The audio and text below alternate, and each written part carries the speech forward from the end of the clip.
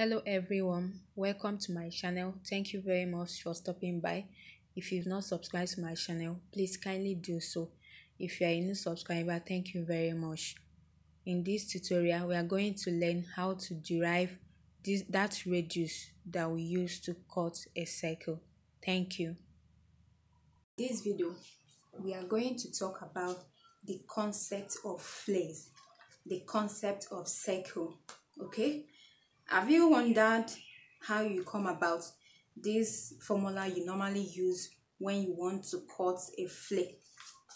If you want to cut a flare, you fold your fabric like this. Have you wondered how you get that formula that you use to get your radius that you measure from here to this point? Now, we want to explain the concept of this formula. So we want to explain the concept of the radius, the concept of a circle. So this is a circle, right? Now, you will notice that if you want to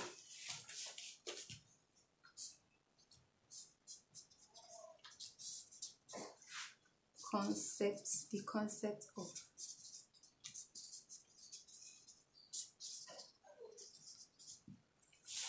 you notice that whenever you want to cut a circle, you normally use this circumference. Like if I want to cut a circle that I want to attach to my waist, I will use this formula: my waist circumference divided by 6.28. I've had people wondering, how do we come about this 6.28? How do we come about this 3.14? How do we come about this formula? That is what I'm here to explain to you guys now. Now, the formula for a circumference of a circle is C represents circumference, and the formula is 2 pi r. That is 2 times pi times r. You might be wondering what is pi and what is r. Now, pi, there is a constant figure given as pi, which is 3.14. It's unchangeable. It's constant forever. Okay? Then, radius. R stands for radius. You understand? And radius is half of a diameter. What is a diameter? A diameter is half of a circle. When I fold this circle into two, we have a diameter. Then when I fold it again, we have a radius. So a radius is half of a diameter. So when you want to cut a flare and you want to get this inner circle, you normally use radius, right? Now, how do we go about this radius?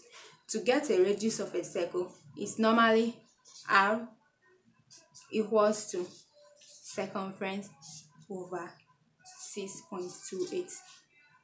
The concept of this formula, that is what we want to explain now. Okay? Now, the circumference of a circle is C equals to 2 times pi times r, right? Now, circumference is equals to 2 times the constant figure given as pi is 3.14. 3.14 then times r, right? Then we solve further. C equals to 2 times 3.14 is 6.28. Okay? Times r. Now, what we have to do now is to make r the subject of the formula. And for you to make r the subject of the formula, you are going to divide 6.28 by 6.28 and also divide 6.28. And also divide the circumference, which is C, by 6.28. So when this divide this, we have 1, right? And we are left with C divided by 6.28 equals to r, right? Now we are going to make r the subject of the formula. So this r will come to this side and this will come to this side. So this is r equals to C over 6.28. So now you can see that our radius is now equals to circumference over 6.28. So this circumference will represent the circumference of whatever you want to cut. If you want to fix a flare on your sleeve, just measure the circumference of your sleeve and replace it with this C. Let's for example, I want to cut a flare that I'm going to attach to my waist. Then C will represent the circumference of my waist, which is 26 divided by 6.28. So whatever I get is my R.